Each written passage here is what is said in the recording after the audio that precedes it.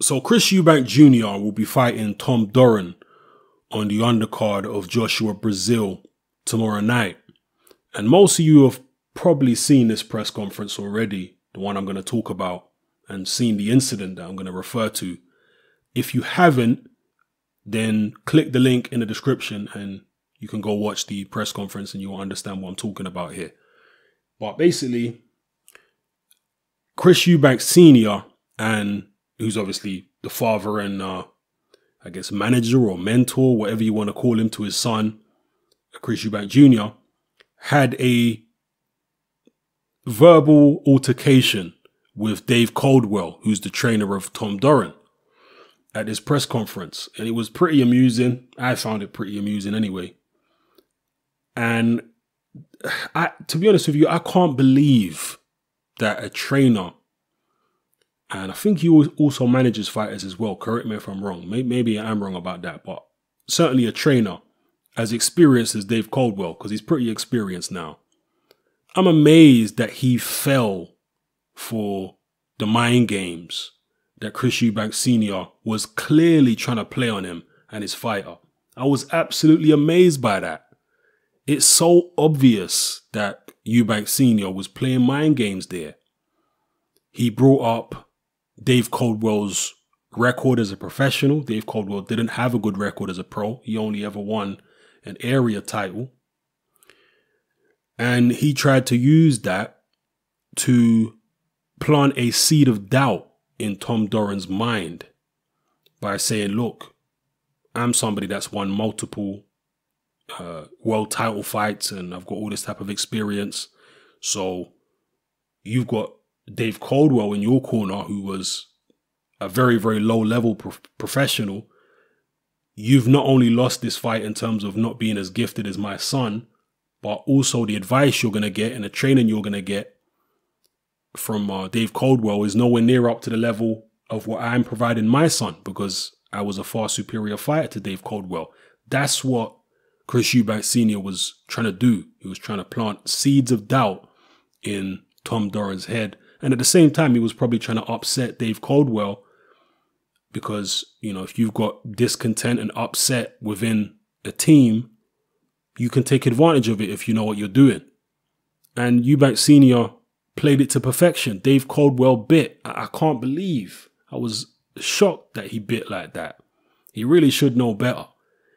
Eubank Sr. has made no secret of the fact that he enjoys winding people up. He enjoys playing the villain. Even when he was a fighter, he would enjoy getting under people's skin. And that's how he won a lot of his fights, by winding his opponents up and getting them to hate him. That's how, in my opinion, one of the reasons why Eubank Jr. was able to defeat Nick Blackwell, apart from the fact that he's more talented, it was also because he successfully, I mean, he didn't even seem to have to try that hard, but he successfully got under Nick Blackwell's skin, and Nick Blackwell came out like a bull, you know, a bull looking at a red flag, just charging without thinking about what he was doing. I've said this before, I have to reiterate it. You cannot beat the Eubanks with anger. They love anger, as you can see from this tweet. They thrive on anger. They thrive on your hatred. You have to play it cool when it comes to the Eubanks. That's how you get under their skin, by playing it cool, by not biting, by not rising to the bait.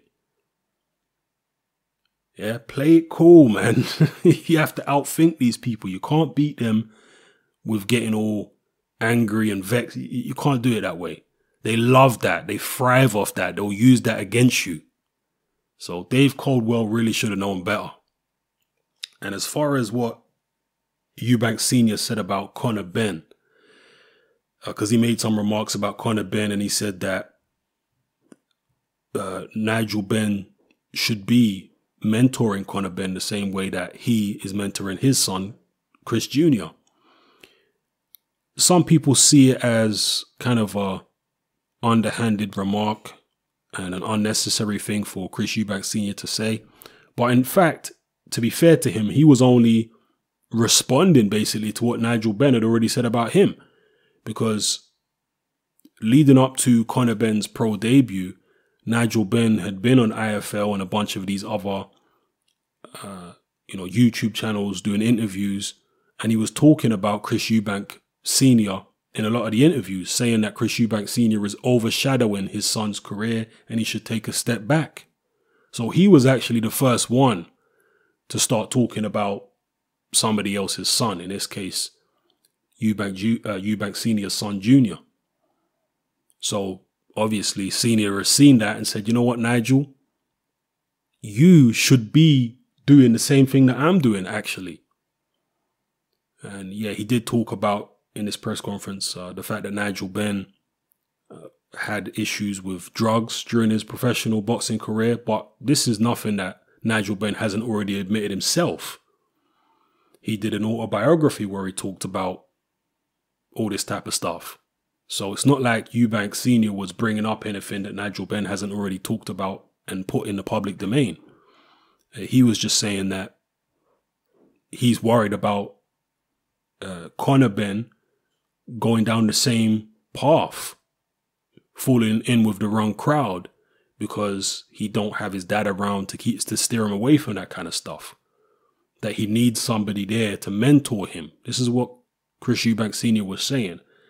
So it was kind of a response to Nigel Benn. That's what I feel it was anyway, because Nigel Benn had already talked about Eubank Sr.'s role in Eubank Jr.'s life. And maybe Eubank Sr. didn't like that, so he felt like he had to respond and critique the way Nigel's handling things. And the proof is in the pudding at the end of the day. How successful the sons are will, it remains to be seen. But we'll see whether Conor Benn stays on the straight and narrow. And we'll see whether this overbearing relationship that Chris Sr. seems to have with his son actually proves to be beneficial in the long run, or not beneficial. We'll have to wait and find out.